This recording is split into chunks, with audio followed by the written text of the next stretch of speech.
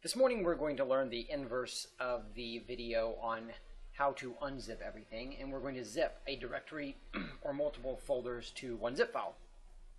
So I know in the previous video the function was called zip everything and it was unzipping, but yeah, it's actually unzipping, and this one's going to be actually zipping. And for those of you who don't want to type out all the code, I just want to let you know that both functions are available under my GitHub, PowerShell administration, and then unzip multiple files, which of course I called this right.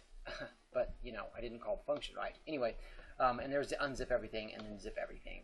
And so zip everything is actually really easy. What we do is we pass in the source. This is going to be the folder directory where the files are at, and or the folders or the files, and then the destination, and it's going to turn into github.zip. And so let's go ahead and take a peek. So we have unpack, and in unpack we have C#, PowerShell, SQL Server. So we look at here and we're like, okay, we want to zip all of this. So we want to zip everything in these folders, and under this directory, I should say, to a zip file, which will be github.zip. Okay, hold on. Should not have done that.